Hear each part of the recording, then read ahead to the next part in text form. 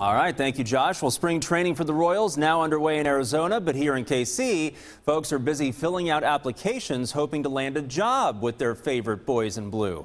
And the Now KC's Allison Bruner is here with this story. They're not applying to be the center fielder, but still, this is pretty cool. They can still be a part of the team. Yeah. Justin, a job fair for the Royals is underway, and this year job seekers want to be even a small part of a World Series team. Shauna Taylor didn't take any chances knowing she could have a shot to work for her favorite team. Not just any team, a team fresh off a run in the World Series. It started at 9 a.m. this morning. I got here about 8:50, no one in sight. For Taylor, it's more than just an interview to be a cashier. It's about joining the Royals family. It was fun watching them go all the way, especially all the way to October.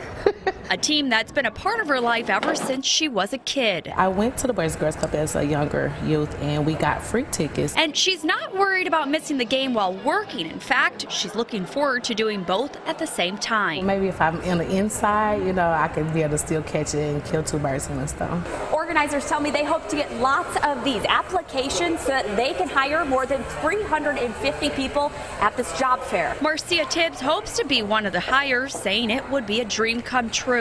Since I was a little girl, I always watched baseball.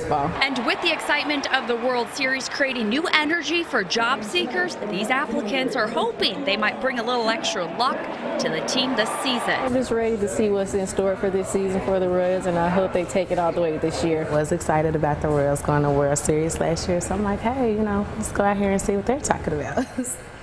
And I can tell you that they both were offered their jobs, so congratulations to them. The job fair continues tomorrow at Arrowhead Stadium Pavilion from 1 to 8 p.m. I posted more information for you over on KSHB.com/thenow. But exciting time, exciting to be part of the Royals. It is, and we have an update now on the guys who already have jobs, the players on the field. Spring training